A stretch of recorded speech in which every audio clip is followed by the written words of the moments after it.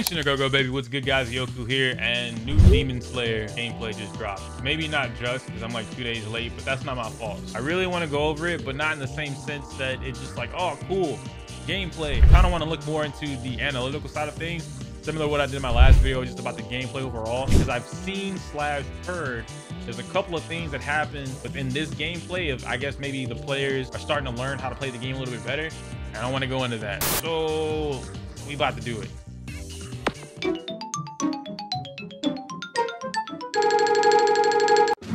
So you guys actually don't get audio because I don't want to get copyrighted, so that works out for me.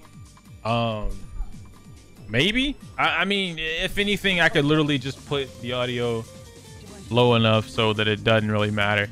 But yeah, I mean, we have it here. What I do notice off bat is that we don't have the demon stages. Like if we go back for a little bit, you see that, hey, don't do that, just pause, thank you. You see that they don't have the demon icon, or I guess the sun icon, right?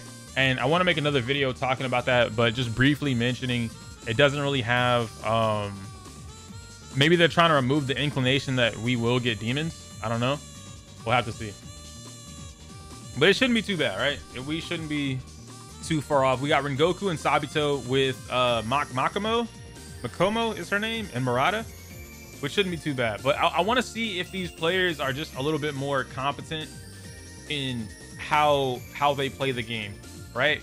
I want to see if they're doing combos, if they're dash canceling or jump canceling, like a parry. That parry was great. Go back, that parry was really good. I want to see that. There's the air combo. You can see the ball on the left too. That, oh, it's so beautiful.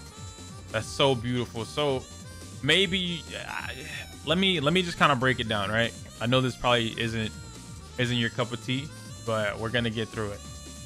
When he goes in for the attack, Sabito can either block, push block, or parry, and a parry is very strong.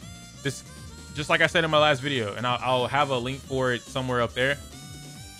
Parry creates a high risk, high reward scenario. If we slow this down just for a little bit so that I can show you guys how fast is 0.25. Yeah, 0.25 is pretty slow. So he's doing all this stuff, he's doing his, you know, his crazy things and whatnot.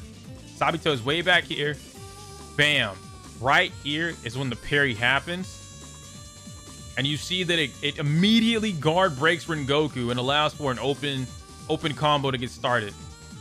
And he has to use his what do they call it? Emergency. He has to use emergency in order to get away. It takes away the entire assist bar.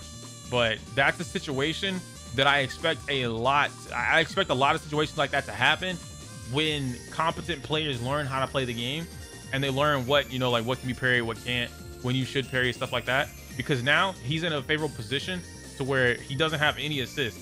He can't use another emergency. He can't use pursuit. He can't call in Murata to do the cheer skill.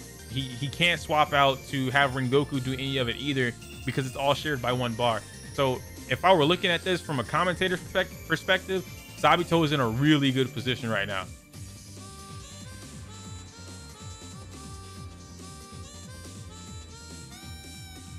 Beautiful. You saw how he push blocked the end of that block screen.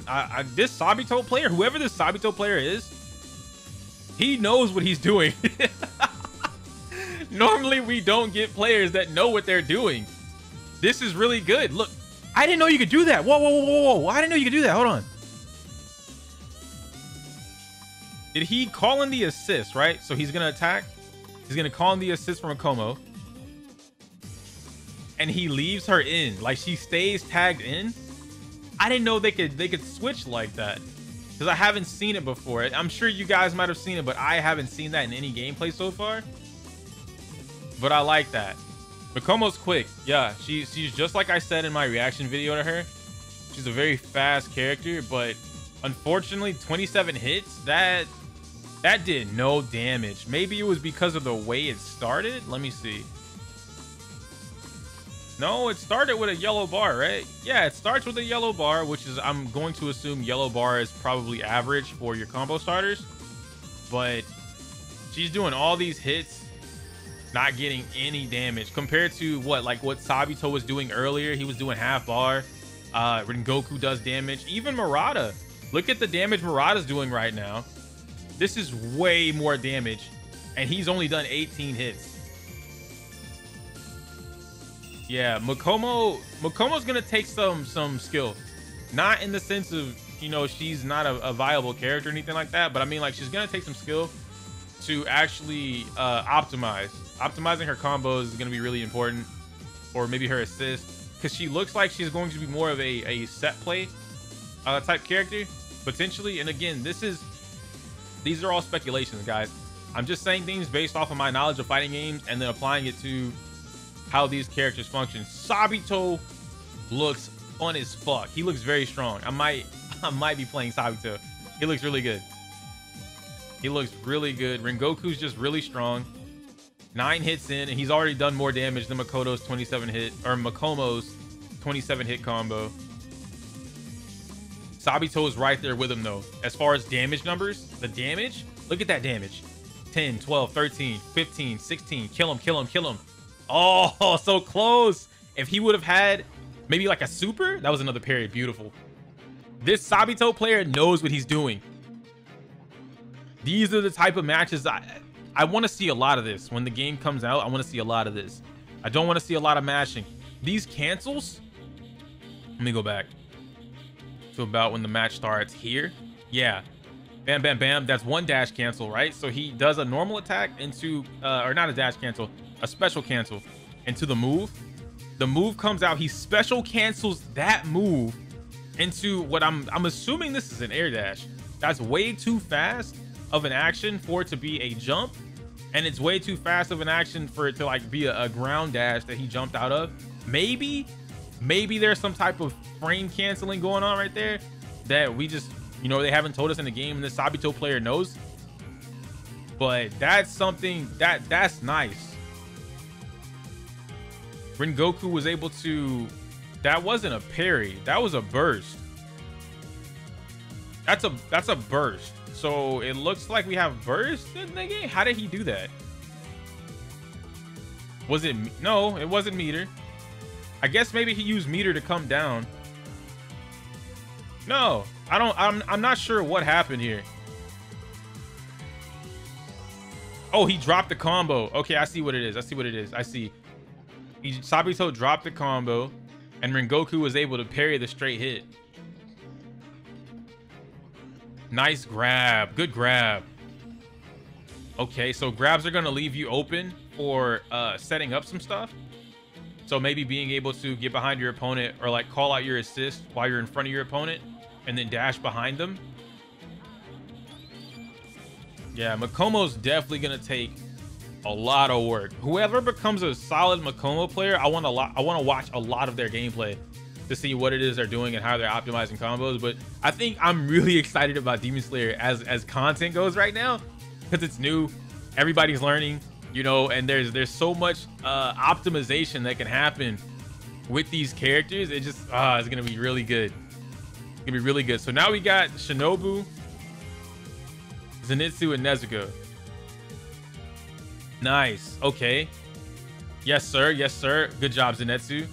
Oh, I was hoping that he picked it up. Maybe he knew that the emergency was gonna happen. I don't know. Because I want to see if Zenitsu will the thunderclap and flash. You guys knew what I was talking about with the stagger. I want to see if he can do that. Nezuko's fucking strong. God damn. She's not even an awakening either. I love it. I absolutely love it. Okay, there we go. Shinobu, the poison tick. No. All right, so Shinobu's not using her poison. This one's definitely gonna poison. I think this is level 2.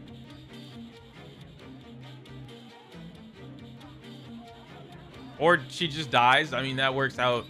That works out too. Okay, right into the action.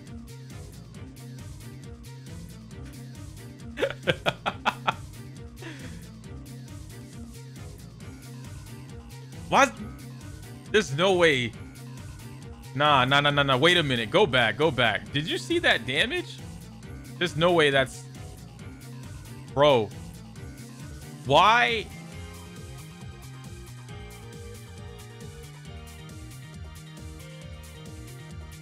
There's no way she's gonna get away with doing this much damage.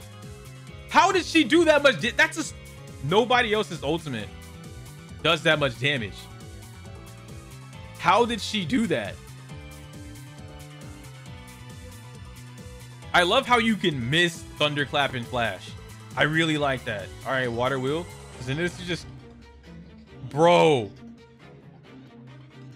I might play with the school versions. I might have to play with the school versions because they got some destructive ultimates. Good emergency right there. Nice Thunderclap. Good, good, good. All right, that was a counter. Good avoid. See, okay, after that, he could definitely, I feel like he should be able to pick up a combo after doing that. And I'm trying to see if the poison is still going, but it doesn't. It's not looking like Shinobu's using poison here. Subawari! Yo, Internal's gonna love that. Internal's gonna love that. Man, we're on to the next one. The one thing that I wanted to see a lot of with Shinobu was just the poison mechanic, and I didn't really get to see it. Maybe the timer is just really small and it ends in between combos, which goes into what I said previously. But I don't know.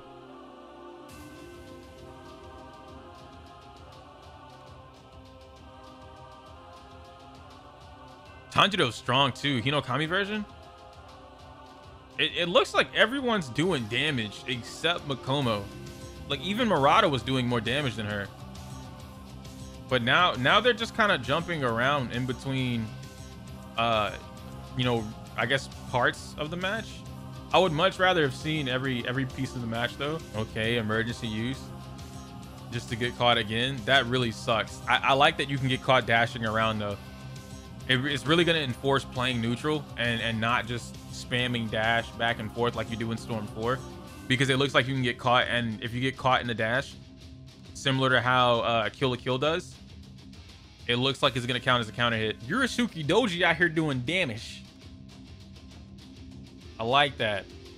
That was hot. The gist of what I'm watching, right, is that Sabito player was insanely good for what we've seen so far.